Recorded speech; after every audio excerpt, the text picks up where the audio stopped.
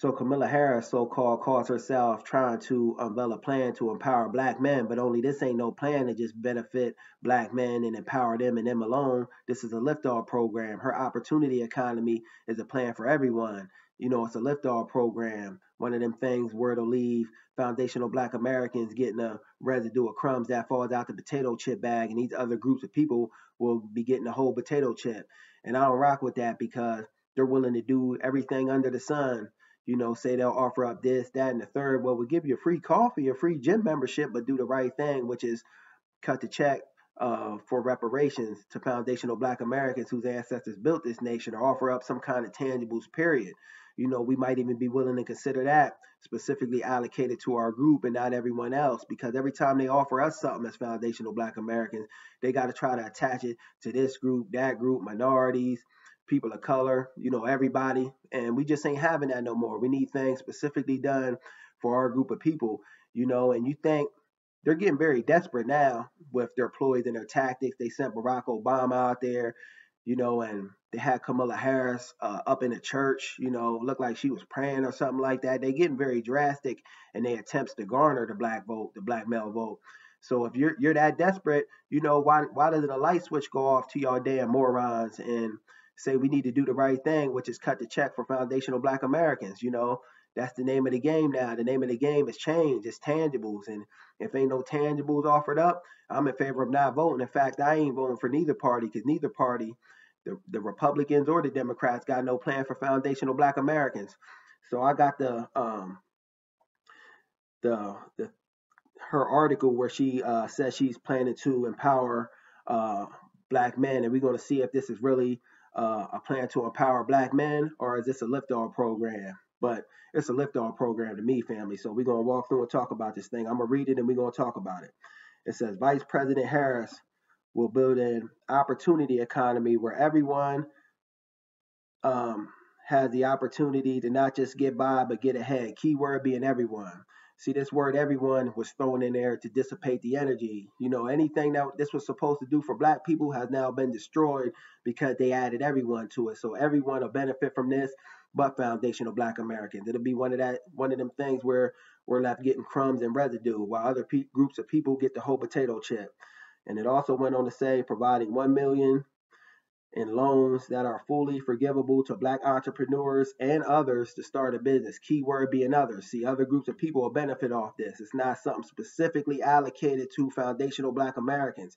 This is why, these words are so important because they're used to make our people trip and stumble, because these words will be put in here and dissipate the energy of the whole thing.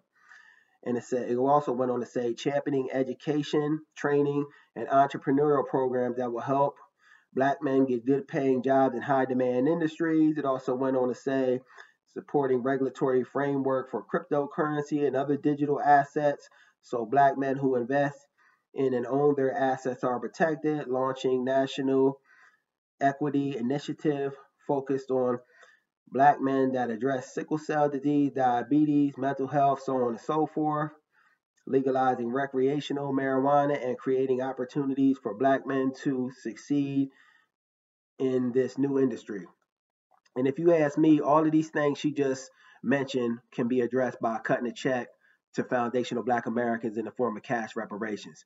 We will be able to address better health care through reparations because um, money speaks volumes. So we'll be able to get good health care if we get that check for reparations. And, we won't need no loans if we get the check for reparations because we'll be able to start our own businesses, which a lot of foundational black Americans will. We'll employ our own people, put jobs in the community, and we won't need no loan from you guys. Reparations will cover all of this, but you're willing to do everything but do the right thing, which is cut the check for foundational black Americans. And then you so-called just doing this, it's a trick, a ploy, a sales tactic, a gimmick to garner the black male support by her saying this black empowerment program, because this ain't no black empowerment program.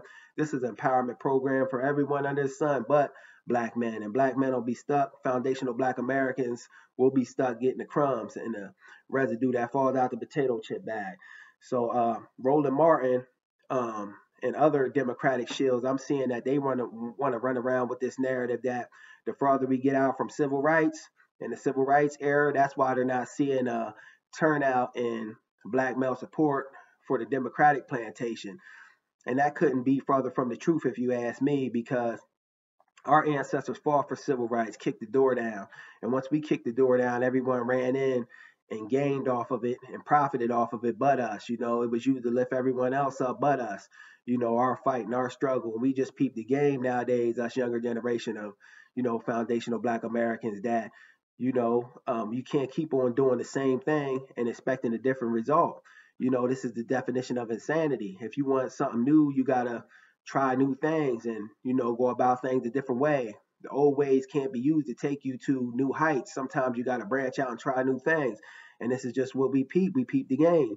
And what you guys didn't expect was the delineation movement to be, catching on so heavy, because now when y'all say y'all got somebody that's put a black person out there that's supposed to be our black leader, we're saying now, where is this person from? Because we want to know the mindset and the psyche of this person that's supposed to be a black person, and Barack Obama helped usher some of this in, because we were wondering why he was turning a blind eye to our interests and needs while black people was getting unjustly slaughtered by race soldiers, Ku Klux Klan members with a badge, and come to find out he was a tether immigrant, not even of the lineage. So, the name of the game now is tangibles, and we questioning people that you say is a black leader. We questioning where is this person from, because it lets us know the mindset and the psyche of some of these people.